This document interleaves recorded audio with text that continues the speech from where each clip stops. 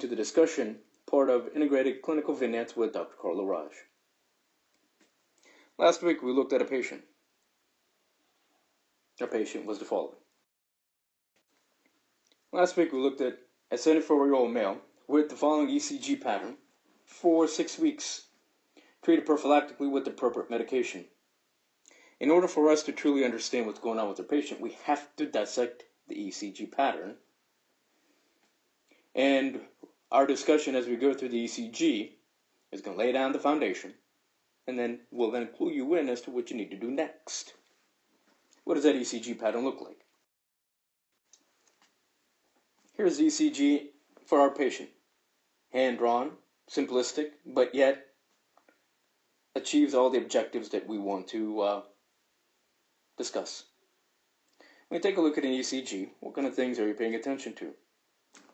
Sinus is a sinus rhythm. What does sinus mean to you? A sinoatrial node, SA node, located in the right atrium and gives rise to what wave? Good, the P wave. The problem with our ECG here is the fact that we're not able to identify any distinct P waves, are we? No. The fact that there are no distinct P waves and that there's no correlation between the P and what follows the P wave, well, there should be a little bit of a delay, right? And that's called the PR interval. The PR interval, as you know, is the time that's required for an impulse to be transmitted from the SA node to the AV node. That delay then allows for the blood from the atrium, the last bit, to be kicked into the ventricle for proper filling. And how important is that? Ridiculously important. But none of that is present. What kind of things would you be looking for in the patient, on a chart, in your question, from any of the boards?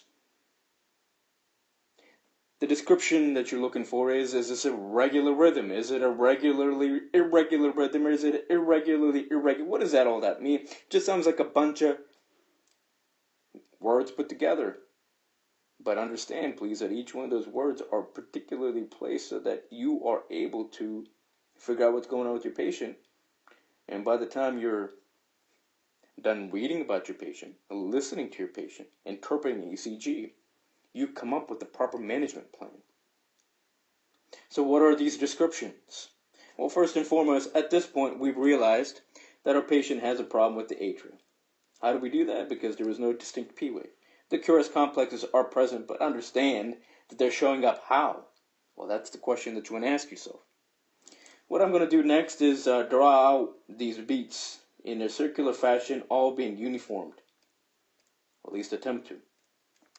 So the fact that we're seeing here the beats in a patient in which perhaps you're feeling, and maybe you're listening to, what have you, is all uniformed in nature is then described as being regular. And what does regular mean? Regular means that they're normal beats with normal intervals.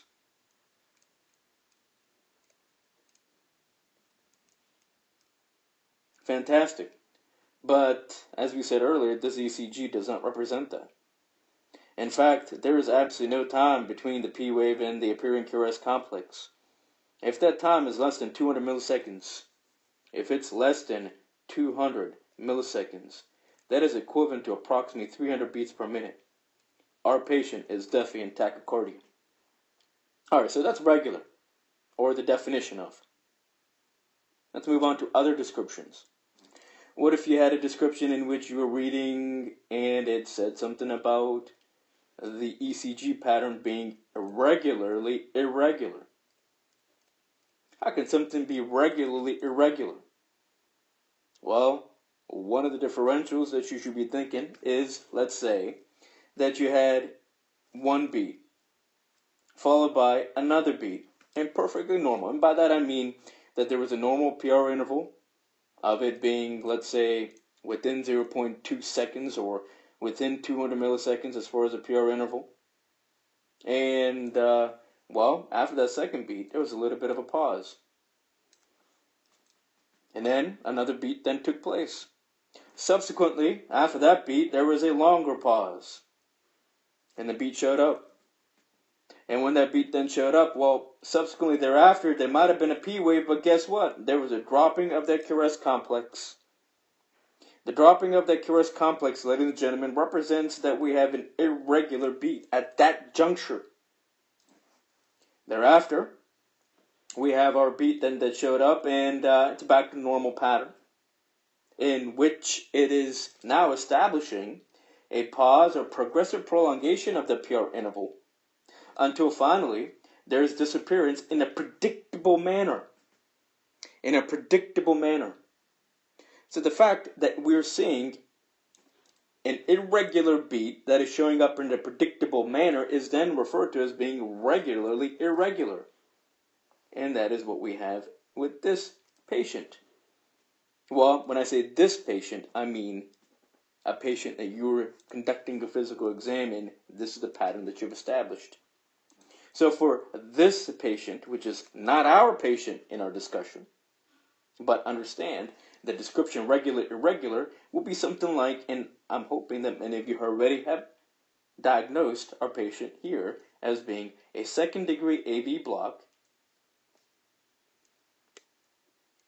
And as soon as you hear second degree AV block, understand that there's two types. And this is Mobitz type 1. That Mobitz type 1 is then referred to as Winky Bach. What the description that we see here? Regularly irregular. Alright. Let's talk about another regularly irregular, but one in which we're going to apply more pathophysiology, and you're going to find this to be fascinating. So let's talk about a patient who is approximately same age, and this time, however, has fatigue and tiredness. And maybe there was increase in end systolic volume. An older patient, and upon cardiac auscultation, at the level of the second intercostal space on the right side, you hear a systolic murmur between S1 and S2. Between S1 and S2, there's something either that you've listened to on a headphone, or if you're taking a board exam, or you're listening to a stethoscope, in which the pattern is established as being a diamond in between S1 and S2. Lovely are those diamonds, but not so much for the patient, and this is your crescendo, decrescendo type of murmur.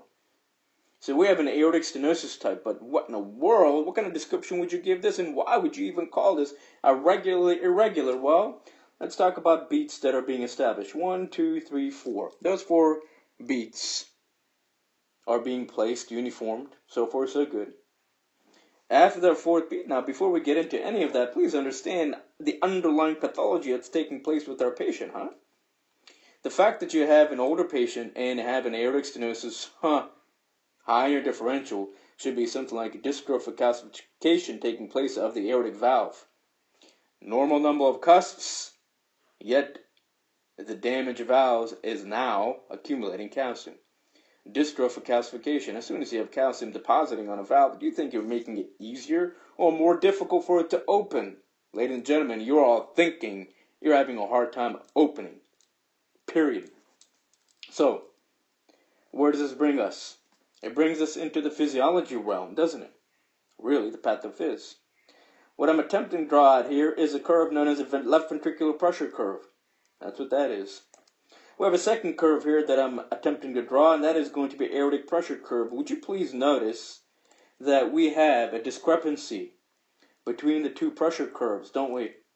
Right here, the peak pressure, or the left ventricular peak pressure, is higher, and the aortic pressure that we see here is a little bit, shall we say, well, not synchronous. We could definitely say they're not synchronous.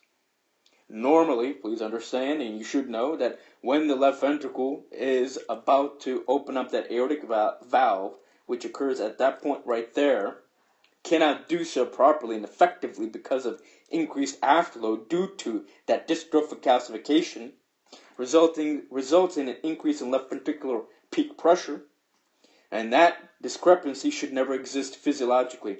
This is a pathology. This is aortic stenosis.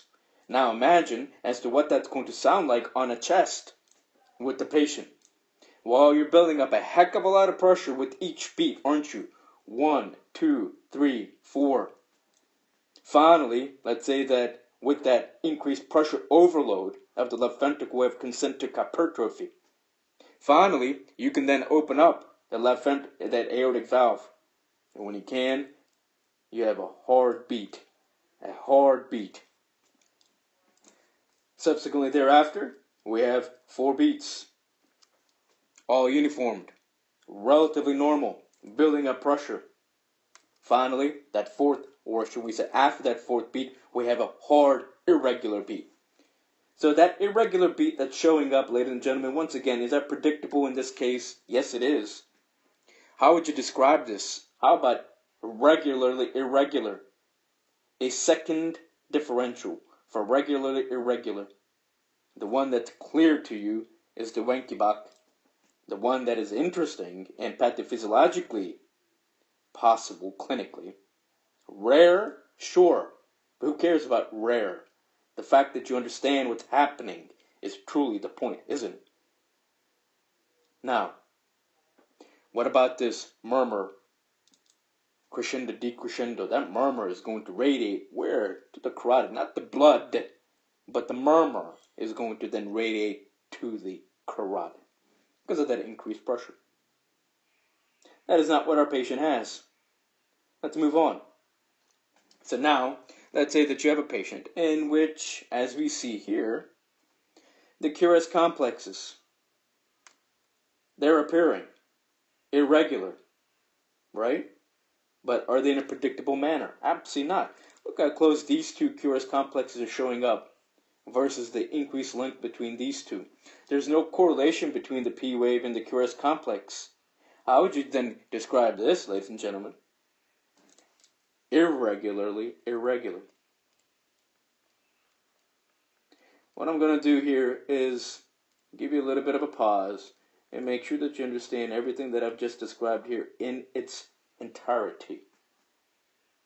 Once you've understood the descriptions and the pathophys, then we can talk a little bit more.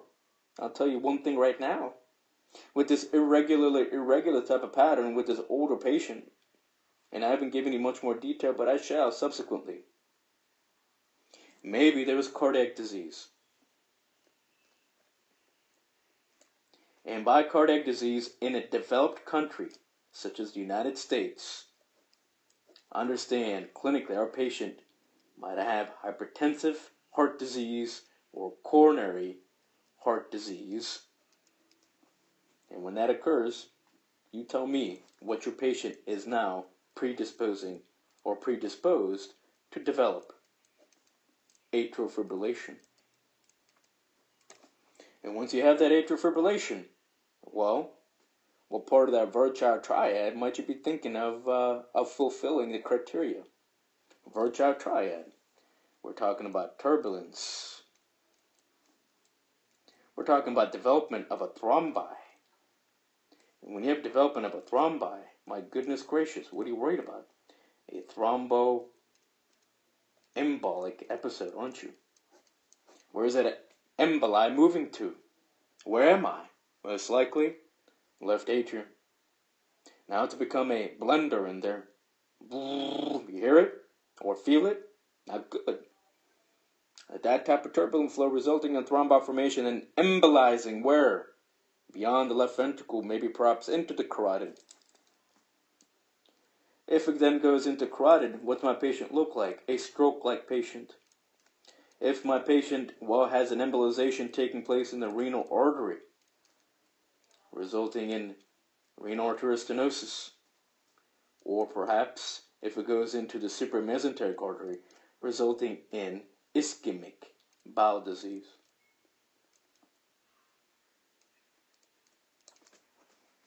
Let's take a break. When we come back, we'll continue with our discussion, and we'll go through the answer choices that was provided to you, and we're going to rule out every single one based on the understanding of the information that has been provided to you. Hope you're having a good night.